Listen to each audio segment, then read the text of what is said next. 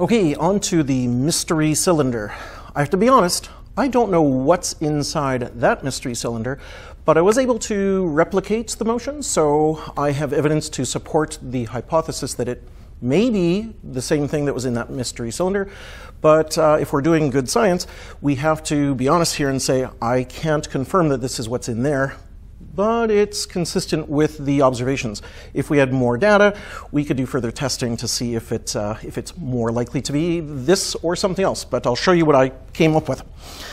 After some tinkering, I should point out, I did find that if you did put a viscous liquid into a container, I did a bit of trial and error, and I found that corn syrup, which is what I have in here, it's approximately half full, worked pretty well. I'll show you how it rolls down the inclined plane here. Again, varying the angle of inclination, varying the amount and variables as much as you can.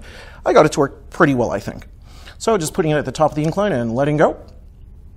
It stops, it rolls, it stops. Sometimes it rolls better than other times, sometimes it stops better than other times. I'll try one more time here. And off you go. Stop, roll. Sometimes it actually comes to a dead stop. I'll get some close-up footage of it. Okay, so to try to make a quick sense of why this rolls erratically, let's start with understanding why something would normally just roll smoothly and not accelerate in an unusual way.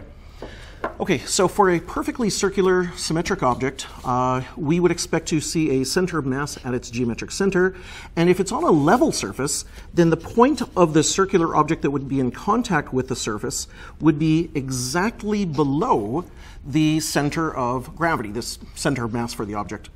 That means that the force of gravity pulling the object down would not provide a torque at all around the point of contact where the object meets the surface.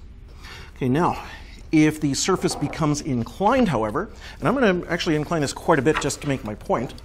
Hopefully that'll be somewhat stable. Maybe more like that. Close enough. Okay, so here's the idea. The force of gravity would still pull it straight down, but the point that it is in contact with, the surface, will no longer be vertically lined up with that center of gravity.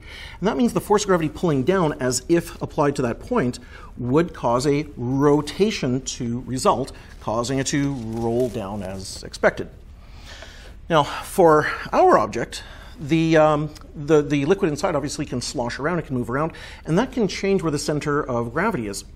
So if I put it down and just let it kind of come to an equilibrium, the surface inside will be level, and the center of gravity will indeed be offset from the point that it's in contact with the surface.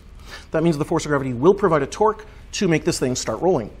But being a thick viscous liquid, it'll somewhat stick to the container walls and be somewhat, if I do it rapidly to make my point, somewhat left behind for a little while.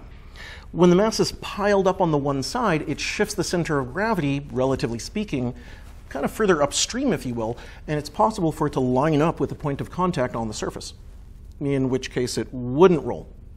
But of course, being a viscous liquid, it will slide back into position, and so it can resume its roll and stop rolling when the center of mass shifts over, and it can oscillate, basically, if its parameters are right. So yeah, there we go. That's why this thing rolls in a herky-jerky way when the angle is just right. Way too steep in that case.